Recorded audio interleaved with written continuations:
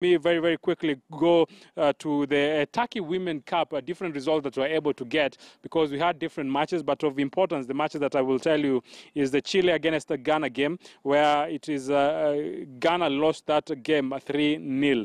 Romania, they were also in action, and also a different result there, and actually they were not playing against Ghana for that, it was against Turkey, so some mix-up there. So Kenya against Northern Ireland, a lot of people are talking and saying that it is Northern Ireland B, but all in all, it is Northern Ireland where Kenya were able to get that result. We talk about the fixtures. Today we will be having an important game when you think about the fixtures, because the Kenyan Queens of Soccer, they will be in action, and for them they will try as much as possible to see if they will get maximum points.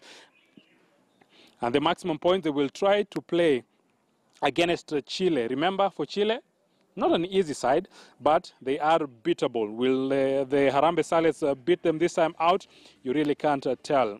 Northern Ireland on the other side, they will be playing against Ghana. So there is a lot of expectation. And this tournament, I know a lot of people will be following with a key interest, because there is one Kenyan, and that is Mwanahalima, who a lot of people were expecting to see if at this particular time she would have been playing her soccer in Sweden. Never the best of outcomes, because she was not able to get that visa, so she had to remain back in the country. She's not in Sweden, but at this particular time she is in Turkey. And for her, I had a moment with her, and she told me that she will be taking the Turkey Women's Cup with a lot of seriousness, because she's expecting and she is believing that that is a bridge, an important bridge that will make her dream of playing international league come to be a reality.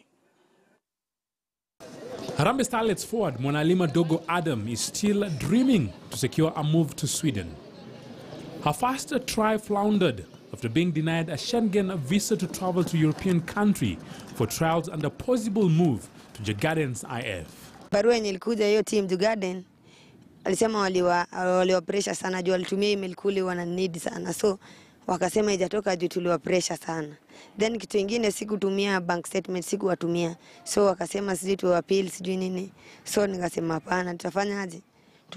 Nikitoka Turkey at least ndakuja kuapply tena. Kama ni yangu, kama sio pia mimi sina shida, mimi ndapigana bado. Despite the torrid times in the Women's Kenyan Premier League, Starlets continue to impress, with the likes of former Thika Queens player Esia Kida joining Turkish giant Besiktas on a 2-year deal.